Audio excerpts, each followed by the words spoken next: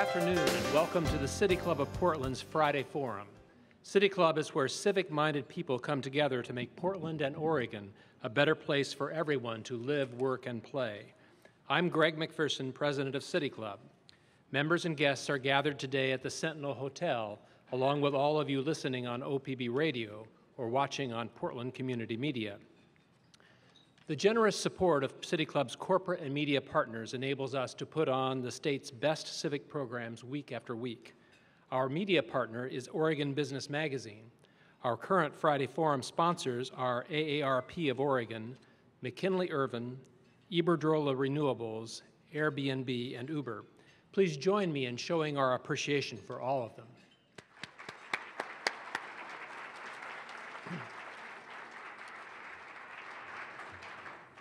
At next week's Friday Forum, we will hear from supporters and opponents of a proposed oil terminal in Vancouver, Washington. They will discuss the benefits and risks of a project that has the potential for increasing the amount of oil moved by rail through the Columbia River Gorge. You can learn more about City Club events, purchase tickets, and become a member on our website, pdxcityclub.org. As always, we will be live tweeting today's program. You can follow along and join the conversation using the hashtag PDXCityClub. Later in today's program, the moderator will facilitate a Q&A session between our speaker and the live audience. Asking questions at the microphone is a benefit of City Club membership, but anyone in the live audience here at the Sentinel may write a question on one of the index cards found at the center of the tables. Hold the card up and City Club staff will collect them before or during the Q&A session. And now for today's program. On a range of innovative transportation strategies, Portland is recognized as a national leader, from public transit investments to bicycle infrastructure to pedestrian-first design. But other cities and regions are moving ahead, deploying innovative strategies and accessing new funding sources. Portland may no longer deserve its reputation for being out front on transportation. Our speaker today on this topic is David Bragdon, who has spent a long career in transportation, including a year spent driving a taxicab. From 2003 to 2010, he served as president of Metro, the Portland area's elected regional government. He subsequently served as director of New York City Mayor Michael Bloomberg's Office of Long-Term Planning and Sustainability. David Bragdon is currently executive director of TransitCenter, a nonprofit organization based in New York, working to improve public transportation across the country. He will speak first and then have a conversation with our moderator, Sarah Mirk. She is the online editor at Bitch Media and hosts the feminist podcast, Popaganda. Please join me in welcoming David Bragdon and Sarah Mirk to City Club.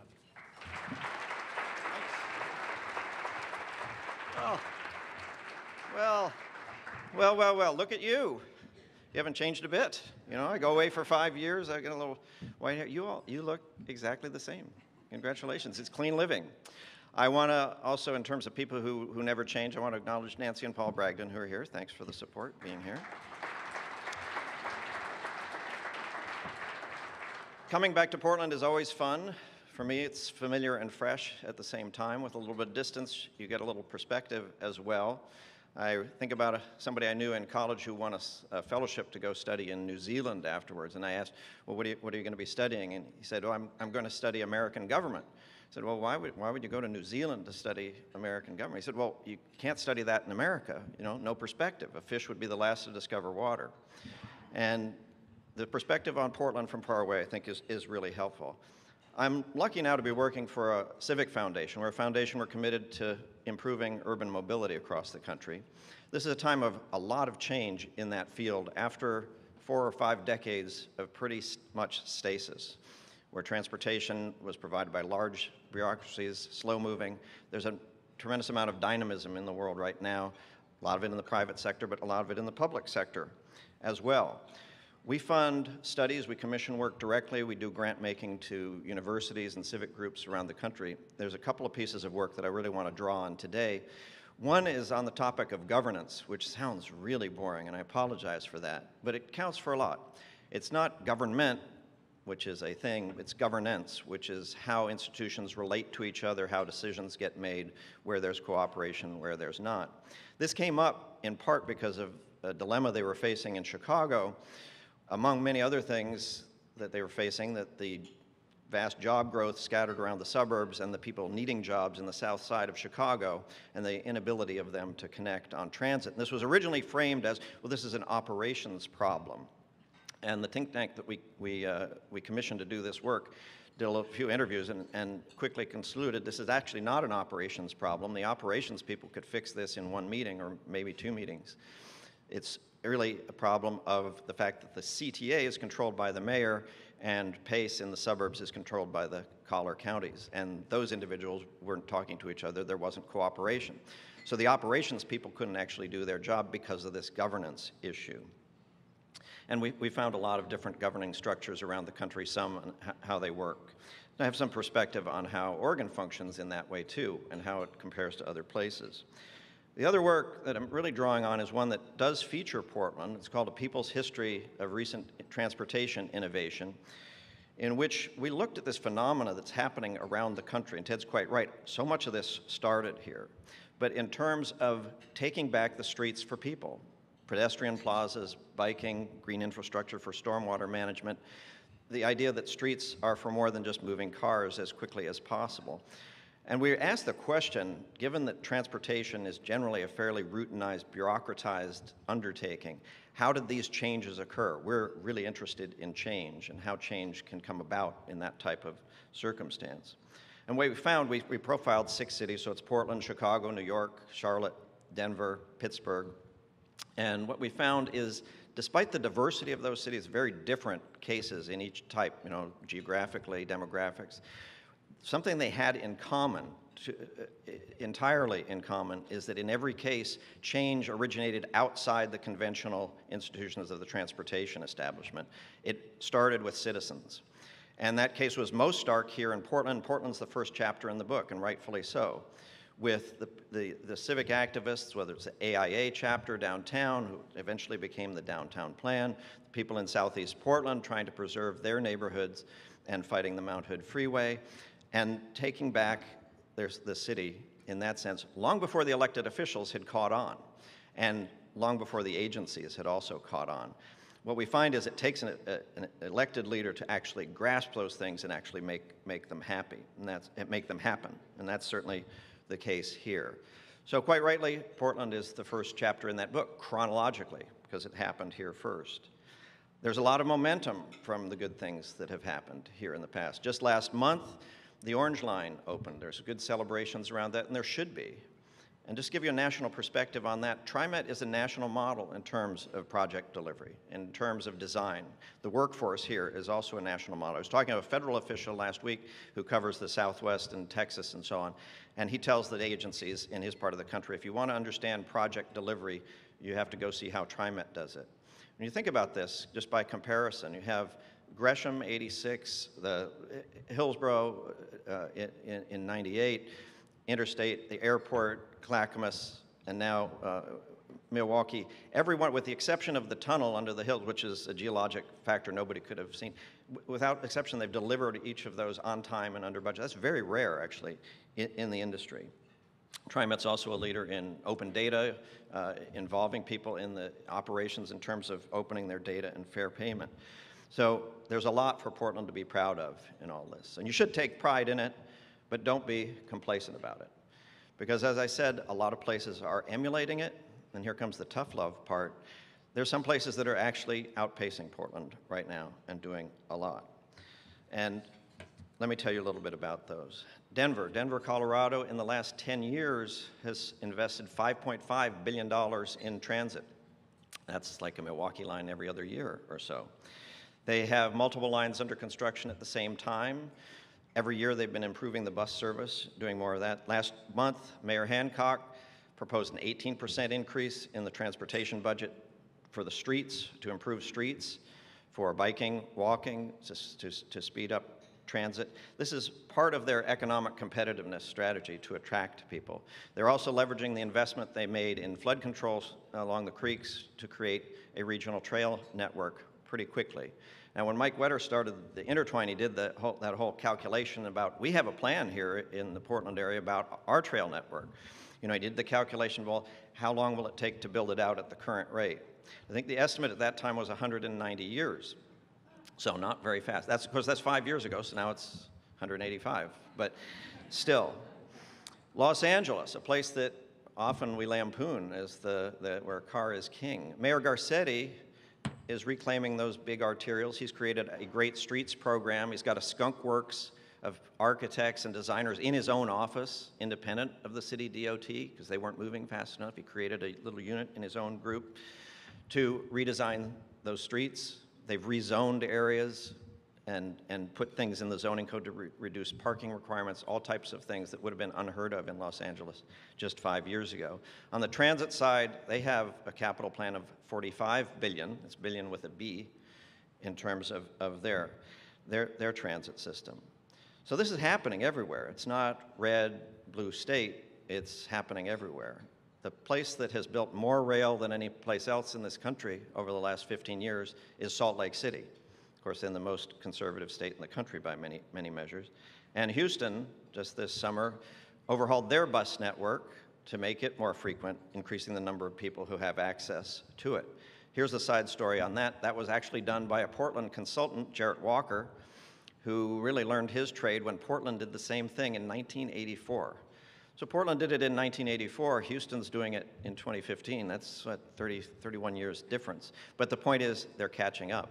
The interesting thing to me, too, is encountering Portland people like Jarrett working elsewhere around the country and taking these lessons around the country.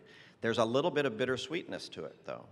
I ran into somebody I know works for one of the construction companies here. We were at a national conference in some other place. I said, how's it going? He said, it's going great. I'm busier than ever. It's really, really terrific. Business has never been better. I said, well, what are you working on? He said, well, it's kind of funny. You know, we're kind of closing up our work on the Orange Line now. And when we do that, it's going to be the first time in 20 years I haven't had work in Portland. But every Monday morning, I'm at PDX, getting on a plane to Los Angeles, and I come home on Friday afternoon. So I'm really busy, but I'm in another city.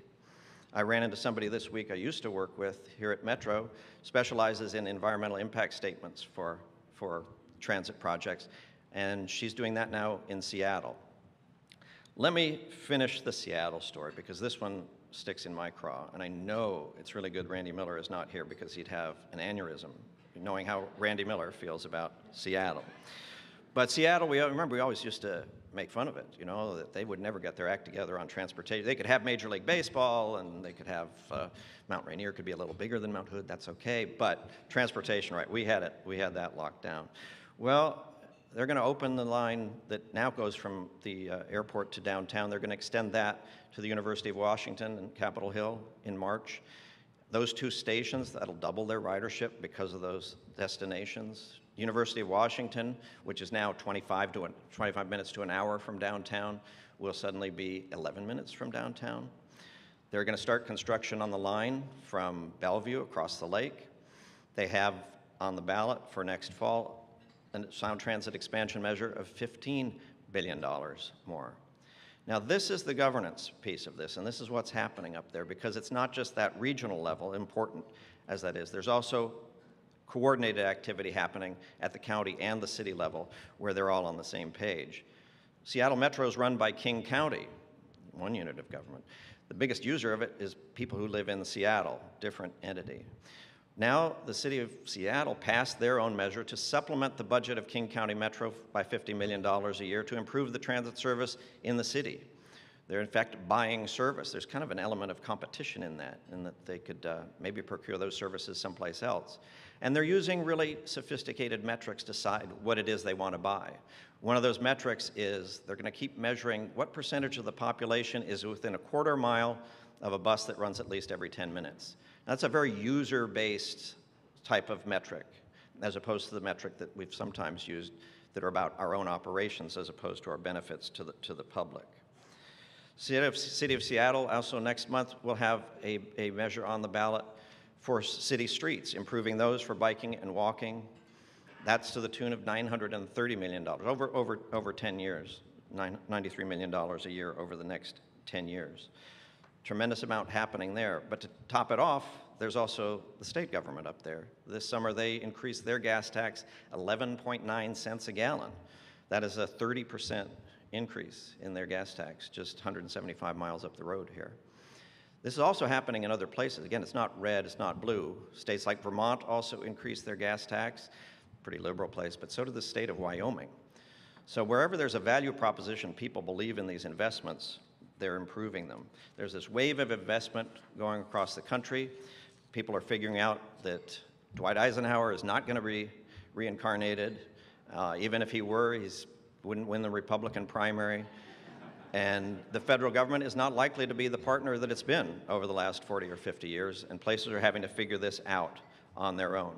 Now, Portland used to be leading the parade on figuring this stuff and kind of going against the grain and doing things before everybody else. And now, in some senses, and this is, again, the tough love part, take it that way, please, is doing a little bit of watching the parade go by while there's some wheel spinning here. But you have to ask why. And have to ask why in a governance sense. Are there systemic reasons for that? Now, in City Hall here, it's been gripped for the last 2 or 3 years about a debate about whether or not there's going to be a street fee to maintain the streets in good condition. Now, think about that in comparison. The people in Seattle, people in Denver, people in Los Angeles, they're actually planning how they're going to improve streets. They're figuring out which one to go first. Is it going to be Arapahoe? Is it going to be Colfax? Is it going to be Crenshaw Boulevard in LA? They're doing that. And the debate here is not about improving, but just, well, can we keep things from getting worse? And even that's an open question. Now, I know there's a lot of optics around that and reasons for it, and we can get into that, but it's a sad thing. Now, in Salem, while up the road in Olympia, they were raising the gas tax by 30%, the legislature here chose not to do that, chose not to fund transportation. And again, there are a lot of reasons. I'm 3,000 miles away. I can't speak to exactly why that is. But certainly, it didn't help that at the last minute it came out that the state transportation department had been promoting figures about greenhouse gas emissions that were wildly exaggerated, had no credibility at all. Now, it's polite, it's Oregon, so everybody's polite, it's chalked up, well, it's a mistake. Everybody does make mistakes, and that's certainly understandable. But you have to ask, when mistakes become chronic, when inaccuracy in forecasts become chronic, is there some systemic reason for that? Is there some institutional reason that needs to be fixed? It's probably not just a matter of lack of facility with mathematics if these forecasts are continually off. Now, that was the same agency who in 2010, a blue ribbon committee of the experts from around the country said the finance plan for the Columbia River crossing was implausible, and a series of other data errors around that project. Again, if it becomes a pattern of inaccuracy, you really need to look behind. It's not simply accidents that are happening. Now, I know these things are in the background, and history's history, certainly in terms of people remember there have been recent city audits that in some senses the city hasn't been perfect with money in terms of the parking meter situation and the findings that in the past money had been promised for maintenance. Those are holes that we need to dig out of politically as well as the literal ones. So this is all part of the backdrop, I think, as the continuing sense that there's a crisis in transportation. Well, the last time that was said, and this is probably also some of the history of it in Salem, last increases to the state gas tax, 2001, 04, 2009, prompted actually a huge run-up in debt, such that ODOT's debt service in terms of the state highway fund is now 35% of it is going to debt service to bondholders rather than to project. That's 35% today. It was 2% in 2001. And if you think about what that means in a management sense or in the sense of just accounting, or it means that when more revenue was provided, the agency became less likely to live within its means. So there's a little bit of perversity there and makes you wonder, well, do we want more money to go there when it just seems to be they're not living within our means? It means the request of the legislature or the voters are, I know you gave me a nice allowance last time, and I used it to run up a big credit card bill, and it didn't take care of stuff, and now I'd like more money. It's not a very persuasive case to most parents of teenagers, and it's not very persuasive to voters. But again, this question of performance, is it a persistent thing? Is it something structural? I think it is. I think there are structural things that you could fix that would solve many of these things. The statement that Oregon has a transportation finance problem, you know, I don't know. I don't know how anybody would know. The agencies are so opaque, it's hard to know whether there's truly a finance crisis here or a transportation finance problem. What there definitely is a transportation governance and management problem. And that's the thing that needs to be fixed first. Unless that gets fixed first, the crisis will persist. There's some lessons from other places in how places are reforming their transportation organization to make them more accountable. And again, this is systemic. Everybody involved in this, most of the folks involved in this situation here are good people, hardworking people. The Portland City Council today, if you could get them to sit down and take there's probably the aggregate IQ on that city council is higher than it's ever been. The leaders of both houses in the legislature, really talented, smart, dedicated people, and public-minded people. And again, this is coming from somebody who lives in New York, where, if you follow this, the Speaker of the House and the Senate President in New York are actually under indictment and awaiting trial, no kidding. So count your blessing here in Oregon. You have public servants that really want to do the right thing. Nobody's on the take. I mean, the opportunities are there, smart people. You just need the right system.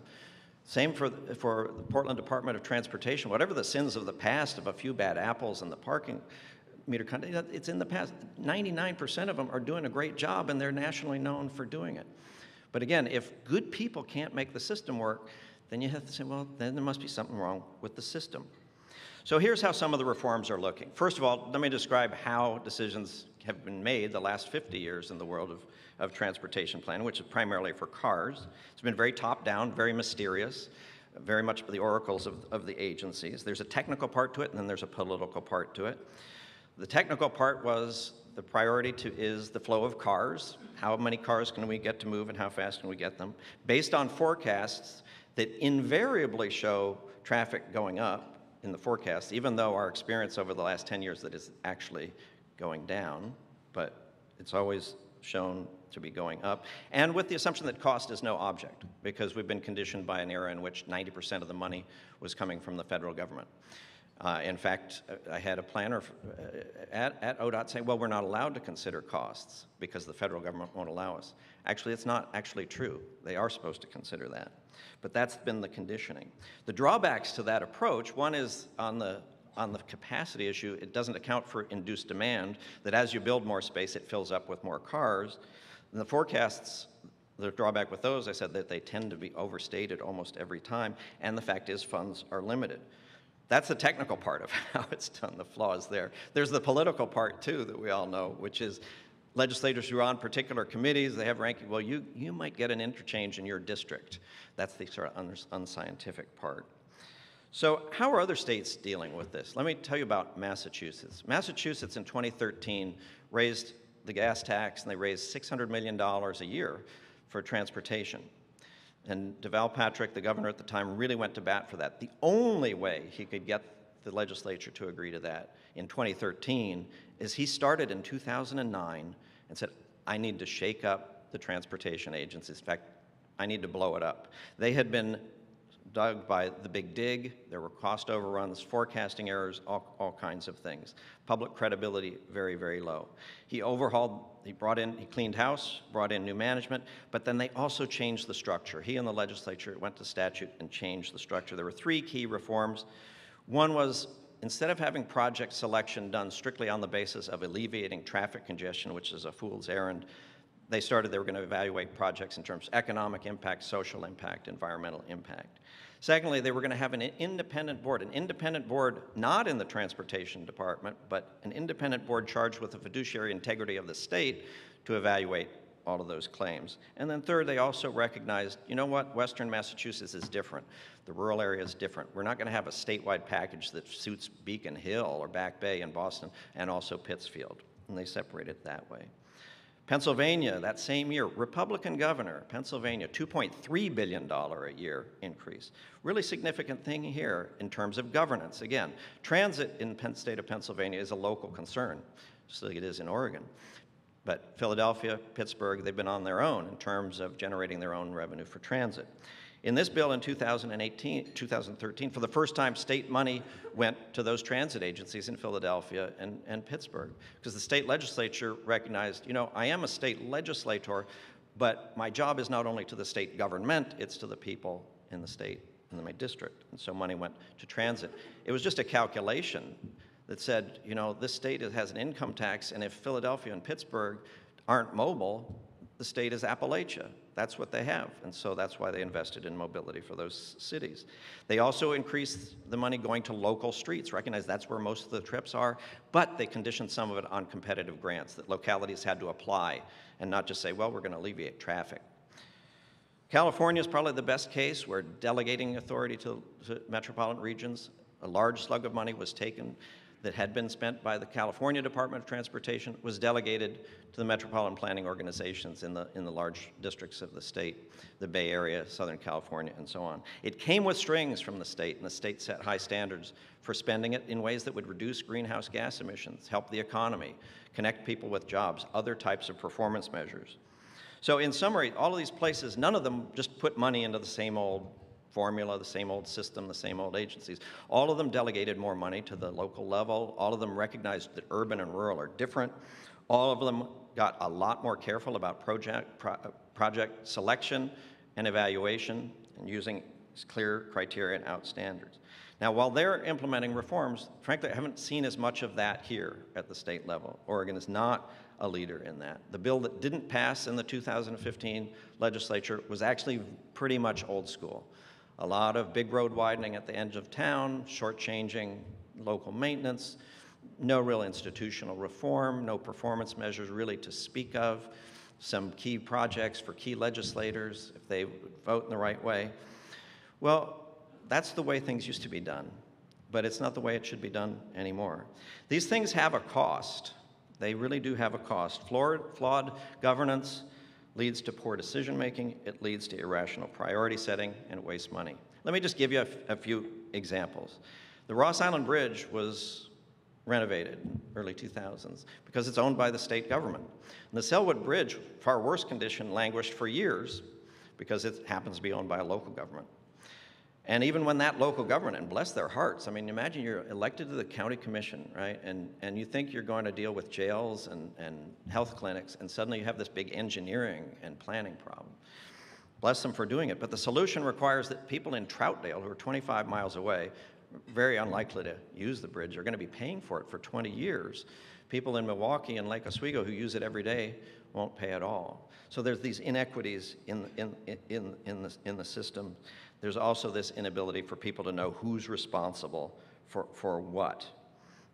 There's a growing tendency toward more accountability in these systems to build. The pinnacle of that is probably Transport for London, where they've created an agency in 2000 that manages the transit as well as 9,200 miles of arterials, as well as the bike share, as well as the car share, the bus lines, some of which they're competitively contracting out. They've got contactless payment. They're doing all these competitive things, and they've had tremendous real estate growth as a result of transit investments, places like King's Cross.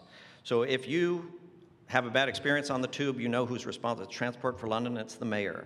If you have a bad experience with the taxi, that's who you complain to Transport for London. It's the mayor's responsibility. If you don't like it, don't vote for him next time.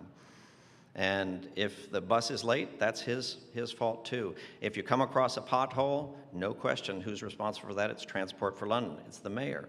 People know who they call. Now imagine this pothole here, where if I'm driving across the bridge, so I guess it's the county who, like I say, they're busy running the jails. Now, it's probably the mayor, though, because I remember he ran a campaign about potholes.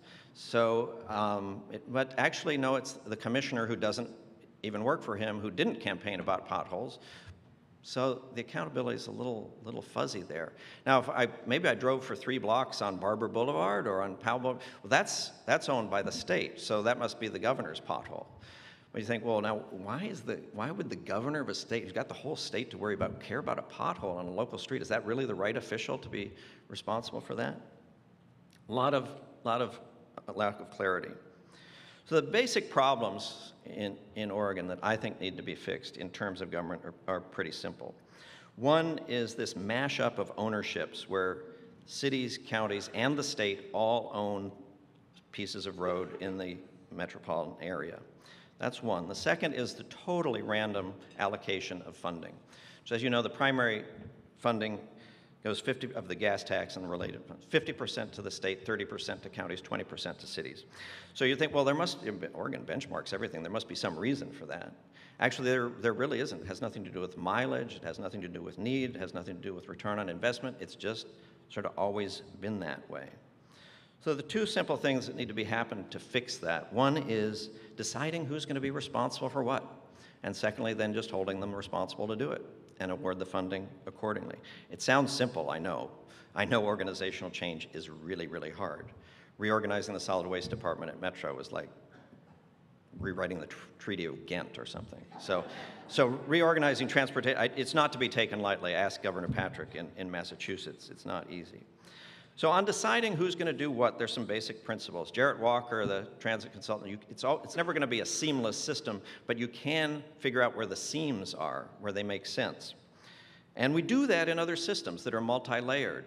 The insanity of Oregon's transportation governance system can be illustrated by an opposite but very similar. Oregon's criminal justice system, pretty complex topic, but it's crystal clear who does what. The state sets statutes. Murder in Baker City is murder in Bedford, murder in Portland's all the same. There's a certain standard. And if you have a sentence of more than a year, you're going into state penitentiary.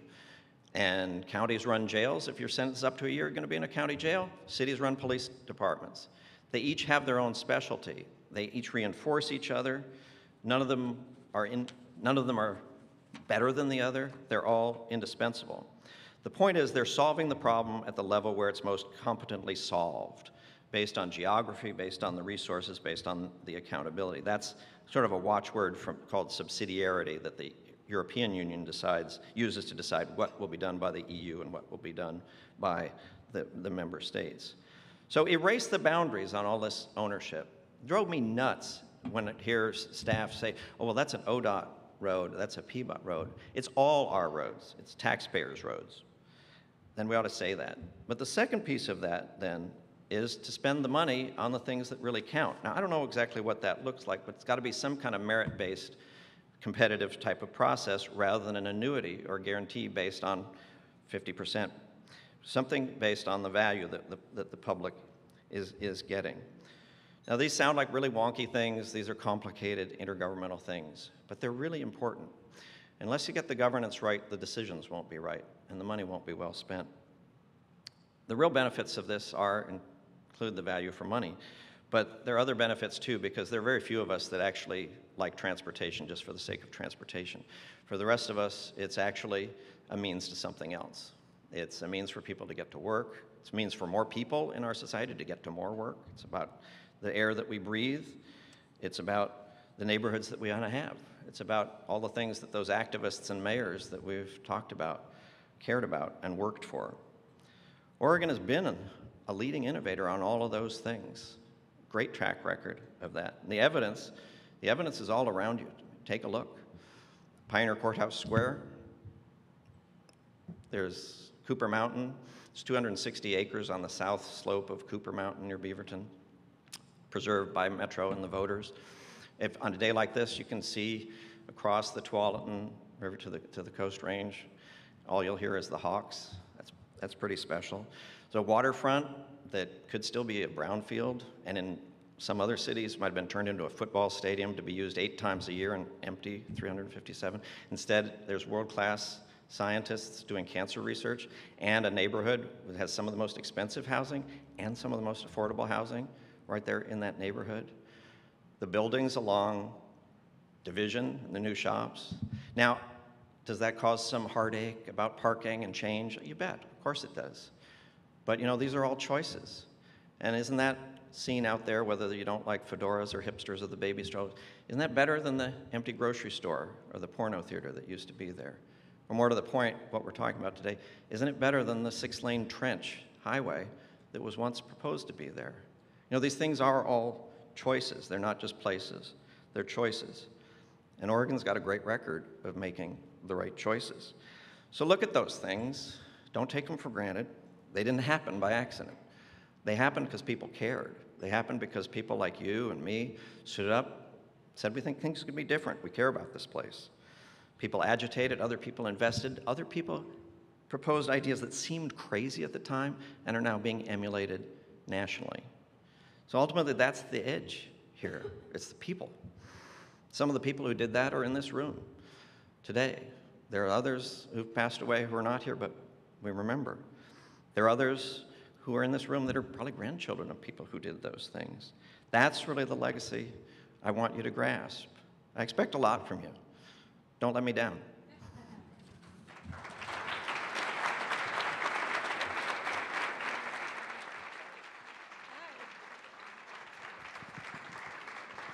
If you're just tuning in on OPB, I'm Sarah Mirk. I'm here with David Bragdon. We're at the City Club Friday Forum, and we're talking about transportation. Hi, David. It's good to have you back in Portland. Good to be here. I want to talk about the human impact of transportation spending. And you talked about how other cities are taking the streets back for people versus Oregon's totally random allocation of money on transportation spending. That's what you said. So I'm wondering, how should we change the way that we value transportation projects? How should we change the way that we decide what transportation projects are worth spending money on so that we prioritize those projects that people actually want and need now versus what people decided we needed 50 years ago, which were mostly car-centric freeway projects? Well, there's a lot of discipline going into this now, and there's no right answer to it. In fact, we're funding some research that a couple of organizations are really looking at. How do you make decisions based on the performance and the life cycle asset, the life cycle of the asset? And I think the important part is expanding the criteria that you're using. You're no longer, the sole measure is not how many cars you can move, which literally that was the measure. It's called level of service, volume over capacity, V over C. And adopting other measures in terms of economic impact, with freight mobility, the environmental impacts. I think California is probably in the lead of figuring that out. It definitely is more subjective, but it's the right types of value judgments that policymakers ought to be making, as opposed to horse trading or just sort of letting a formula run on decade after decade. So instead of determining the value of a transportation project based on expanding car capacity, looking at other things like the environmental impact. Yeah. Right. And they've been doing that in the Bay Area. It actually really changed the list of, including transit projects. Tell you the truth. Because not all transit projects. I think if we'd had that, that's this same type of discipline. It's not all about ending road projects. It's about getting better road projects, but also better transit projects. And how do you think that would change life for the average Oregonian? How does it change a city or state to invest more heavily in public transit, biking, and walking than the old freeway models? Well, I think the economic change is happening in the country and what's happening with household budgets. That for most people, transportation is the second biggest part of their household budget. And if you are devoting a large share of that to automobile ownership, just sheer ownership, first of all, it's owning an asset that depreciates the minute you buy it, and then you're paying to insure it, and a lot of people, you're having it sit 22, 23 hours a day, that can be a pretty big hit. And some of this has been quantified by the Center for Neighborhood Technology in Chicago, that if you're not burdened with car ownership, you have more disposable income for other things. So certainly that's an economic benefit. I think the ability to have the freedom to move around and get to more potential employers, that's an economic benefit. The ability of people who, for reasons of age, young or old, don't drive or shouldn't be driving, the ability for them to have freedom of movement around a city and really explore the city, and for parents of those young people to not be sentenced to life as a chauffeur for their children's childhood.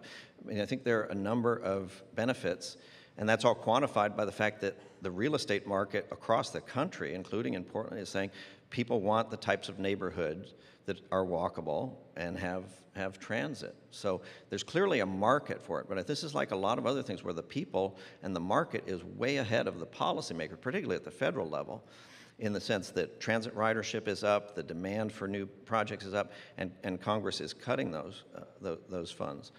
So the experience on the ground, the demographic changes, and we documented some of this in public opinion research, it's really moving that way.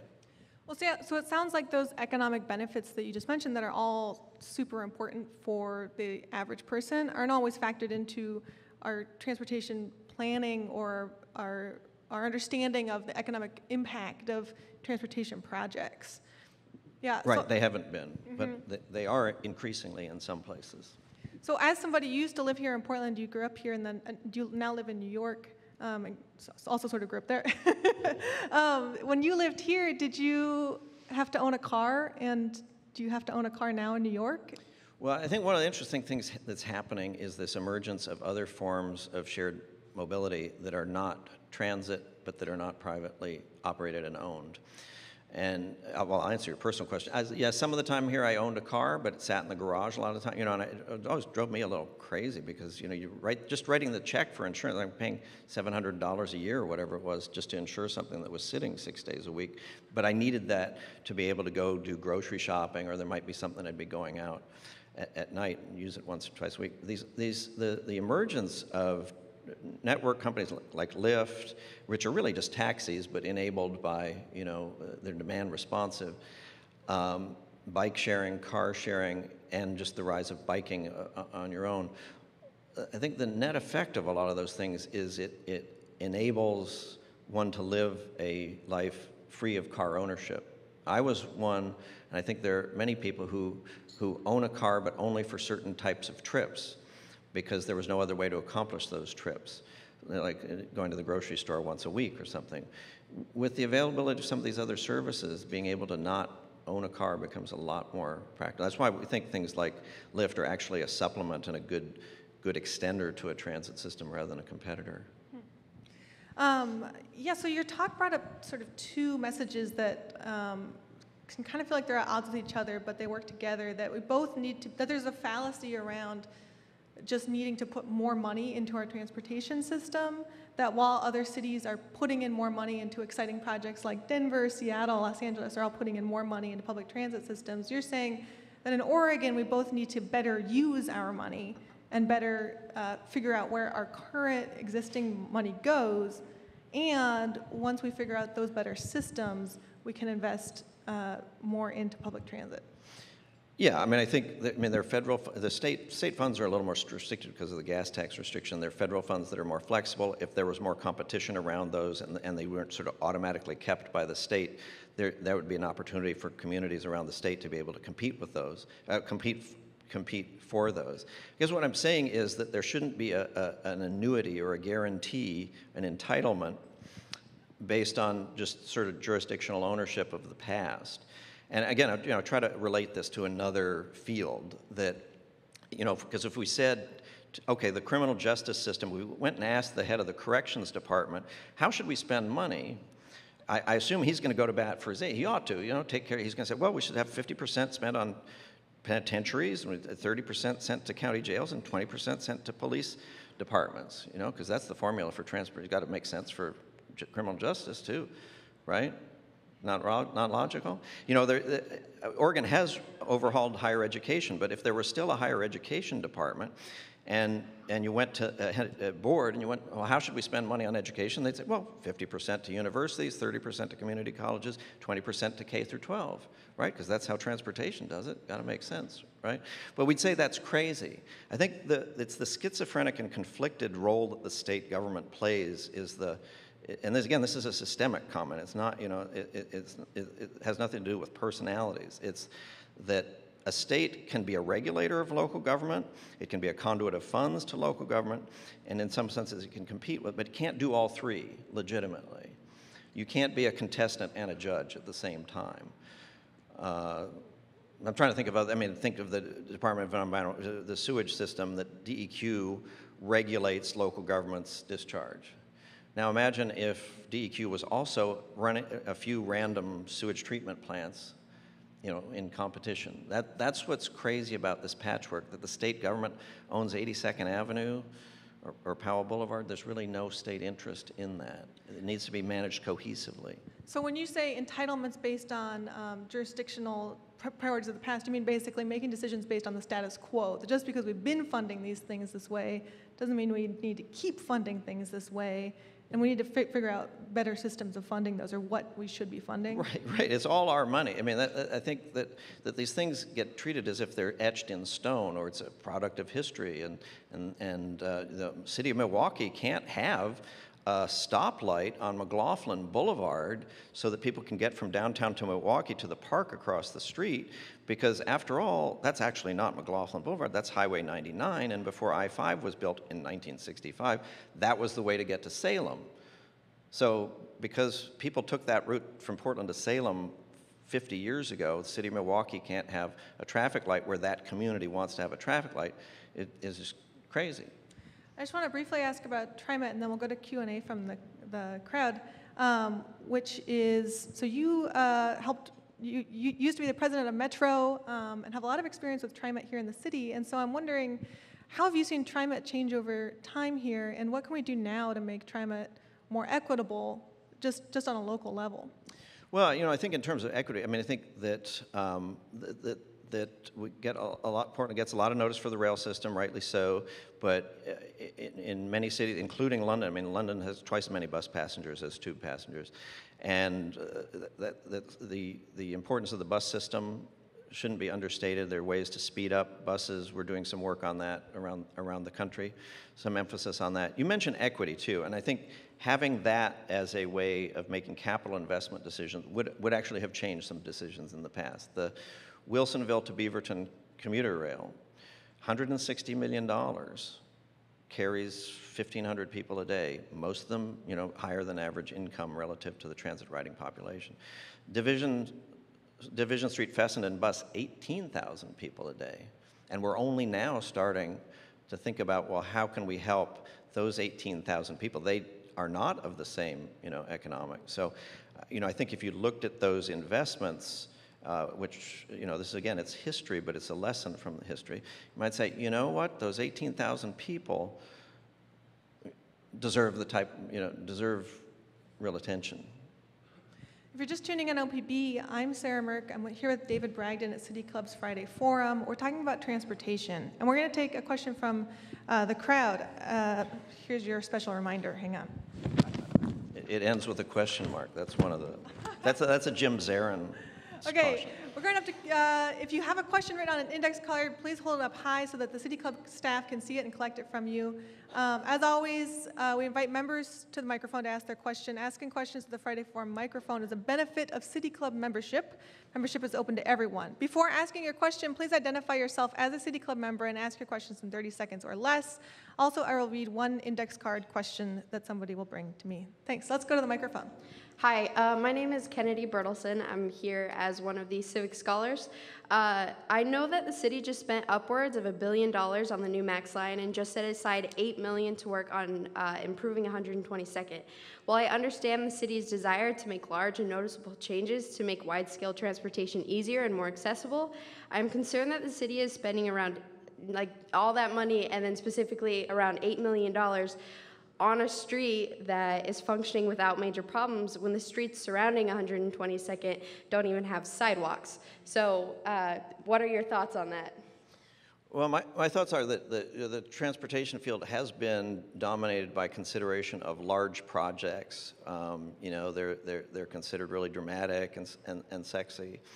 And that what's increasingly the case is that these finer-grained changes, when multiplied over the scale of a city or a nation, are really, really very significant. And that those are the types of systemic changes that come about when you think about spending money differently and actually do some analysis of who's going to be impacted the most. I mean, it's like my earlier comment about the bus system. I know, 122nd is dangerous. I know that Commissioner Novick and others have really committed themselves to make that safer. I can't speak to the exact trade-off of that street relative to the others that you mentioned, but I know there's a lot that needs to be done there. Wait, you mentioned finer grain changes. Can you explain what that means? Well, I mean, For example, saying, well, we're going to do more with crosswalks, but we're going to do them all over the place. And I think that a small intervention repeated over and over systemically across the landscape can be very significant. So investing a little bit of money in things, in small projects like a few crosswalks, a few sidewalks versus big, sexy projects. Yeah, and not confusing jurisdictional size with importance. You know, and there's another fallacy going around in the world of about what's of statewide significance, right? And so there's an assumption that has to do with length or size, and that you know, Bend to Vail, you know, across Eastern Oregon, that's of statewide significance because it's very long. In terms of actual demand and number of people, I'm not saying this to slight the need for there to be a good highway there. I'm just saying that alone may not be as economically significant as 18,000 people who each ride the bus 2 miles along Division Street, because the 18,000 people, even though they're only going 2 miles, that's an enormous impact in terms of demand on the system and greenhouse gas conservation and those sorts of things. So I think taking this more systemic view and saying, well, even though bus service seems really prosaic and local, collectively it has a huge impact. Cool, let's take another question. I have a city code member, Jim Zarin. David, I want you to respond quick to 2 questions. First one is, I want to know how you'd react if we had the legislature pass a bond and endow it for the David Bragdon Transportation Czar of Oregon. Would you accept? No, I've got a great job right now, but if they want to do a travel fund so that I could come here more often, I would definitely go for that. How much? There's no conflict of interest. How much would it take, David? Yeah. Second question is, you gave us about 5 or 10 seconds on the Columbia Crossing, but I wanted to ask you to comment on that. I mean, you've been gone 5 years. I think during that time, that whole issue kind of arose and was decided, at least temporarily decided, we think. But using all the examples that you've used and the perspective that you've got, and you have been around the block, so to speak, we were going to spend, what, $3 to $4 billion, 90% of which was going to be federally funded. It was going to be this huge project, sexy, as you say, tremendous number of jobs in the midst of a depression, almost, and we couldn't do it. What does that say about our system and our governance? It is exactly a governance issue. It's interesting. I wondered if that would come up because everybody's so polite, and it's such a huge issue. And I think ignoring it is to risk repeating similar mistakes. And when you have $200 million spent and a failure of that magnitude, it really does behoove us to actually look at what happened. Now, there were certainly a lot of engineering mistakes, a lot of forecasting mistakes, a lot of permitting mistakes with the coast. I mean, the list goes on, and all of those are on ODOT. ODOT, the director puffed himself up and said, "This is ours. This is ours. This is ours. We're in charge." And then everything falls apart, and suddenly it's everybody else's responsibility. So, the current spin on it, and there was so much spin about this that again, some real serious analysis ought to be done, because the current spin is a bunch of 3 or 4 right-wingers in the Washington legislature killed this thing that otherwise was nirvana and beautiful. Well,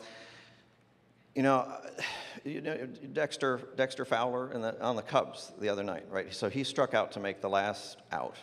It was the last that ended the Cubs season. So to say 3 right-wingers in Olympia killed the Columbia River Crossing, like saying Dexter Fowler destroyed the Cubs season, right? There were 26 outs before that, and there were 162 games before that. The Columbia River Crossing died because of a series of errors and inaccuracies and half-truths at best at the highest levels in Salem. I mean, that's the story of it. It was a zombie. Say the Washington legislature had done something. Fact is, this is also part of the spin. The Oregon legislature didn't actually appropriate a dime. That was more clever optics. They passed a bill saying they would, right? And you mentioned 90% federal. Are you living in the 1950s? There's no 90% federal, especially the Republican member of Congress from the district as opposed to, you think the Republican Congress is going to give 90% to a project that the that the member of Congress from that district didn't want. So there's all this mythology around it. Now, where do you go from here? I mean, I think it is a failure of governance. I think the thing was doomed when it got assigned unilaterally to the highway divisions. When you took an urban, complex, multimodal project and give it to agencies that are not urban, not locally accountable, unimodal, you know, they built overpasses here and there, but, you know, and again, that expertise does exist in the region. I think that's the solution. Between TriMet, which has delivered projects in terms of community relations, I mean, they worked with downtown Gresham, Hillsborough, Milwaukee. They dealt with difficult communities, but they did it in an inclusive way that ODOT and WashDOT it's just not in their DNA. Partly because, you know, they're more distant. You know, they're not accountable to us. So I think, you know, if you had a working group of the transit agencies, the cities, there was actually a really good working relationship among the local officials. And if you could leverage that, maybe the two port authorities, again, the Port of Portland, I mean, my God, you know, more than 100 years of really good project delivery. Anybody who knows about freight mobility, they know it. In terms of engineering projects that are delivered, in terms of dealing with the core, you know, they wouldn't have neglected to talk to the Coast Guard about building a bridge across the second longest navigable waterway in the United States. Like, oh, we forgot to talk to the, you know. So there is a lot of competence in this region. That competence was not put in play on that project, and instead it was done in this top-down, you know, command and control from Salem and Olympia, and that is what doomed it. Follow up on that, another sort of baseball question. What if despite all that, what if despite the fact that there are all these other outs, the last guy, I don't remember what the situation was, but what if it had been a grand slam and they'd won? Meaning, what if despite all that we'd have built the damn thing? And when it's all built and we spent all that money, it turned out, like so many people pointed out, that we may have done a lot about the bridge and immediately around the bridge, but gee, there's this problem down by the Rose Garden, or what's it called now, Moda Center, that we wouldn't have done anything about it. Do you have a comment about how that might have turned out? That's one of many technical flaws that they continually stonewalled, and either through incompetence or dishonesty at the highest levels of ODOT, just refused to acknowledge. So you say, well, what if the right-wingers in the legislature in Olympia had let it happen?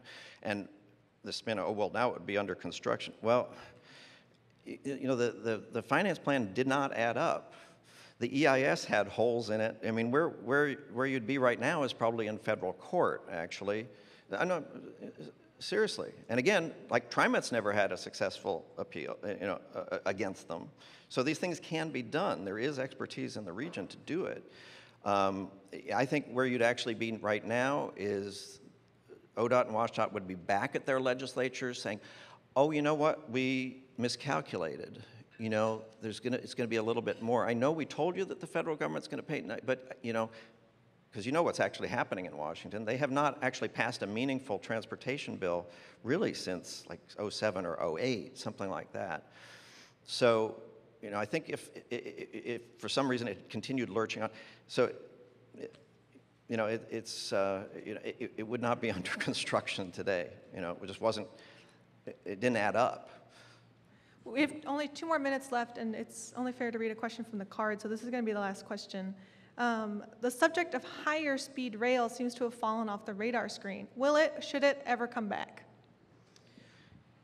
Yeah, I think that is also another illustration of the governance issue, in that the Obama administration made a big commitment to that $8 million. Now a lot of it has gone to California, and they channeled a lot of that through the state governments, but a lot of these corridors, particularly in the Midwest, they run through multiple states. And when you had what was going on in Ohio and Wisconsin with Republican takeover and them turning them, you know, so it's kind of hard to, you know, similar in New Jersey. I mean, if you have trying to do something between New York and Philadelphia, and Chris Christie is the governor of the intervening state, you know, it's really hard to do things. So I think that's a real challenge in this country, is that the corridors, other than California and Texas, really aren't encompassed in any one state. I think incrementally is the way to go. I think that the other mistake I think the administration made is, you know, kind of shooting for the moon and saying, you know, we need to go 125, 160 miles an hour or something. I think more reliability, but at more moderate speeds, but having the reliability, I think really can work, and that's been shown to work, and the Cascades is, is testimony to that. And Washington State was actually very successful in that. They got about $800 million. Oregon got like 3 or something to put a roof on Union Station because the application wasn't very compelling. But again, that's it's sort of a competence issue there. We've run out of broadcast time for further questions, and we'll have to stop for the day. This is Greg McPherson, president of City Club. Please join me in thanking David Bragdon and Sarah Mirk, as well as Colin Jones of City Club's Friday Forum Committee, who produced this program. We're adjourned.